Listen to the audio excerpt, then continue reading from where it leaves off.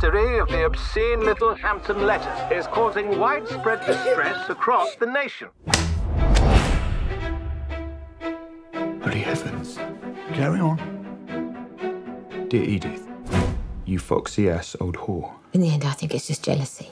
Do you feel certain Rose Gooding's guilty? I can't see why they think it's me. I'm on the verge of making history here. I was a bit roisterous once or twice.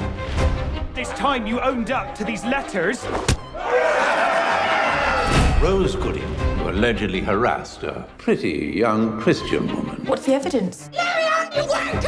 Similarities in the language. I think you've been set up, Rose. Is there anyone who'd want to do such a thing? Have you got a pen and paper? I like you, Rose, and I'd like to bring you to the light. Why would I send a letter when I can just say it? Oi! I'm not standing for it. We'll catch them in the act.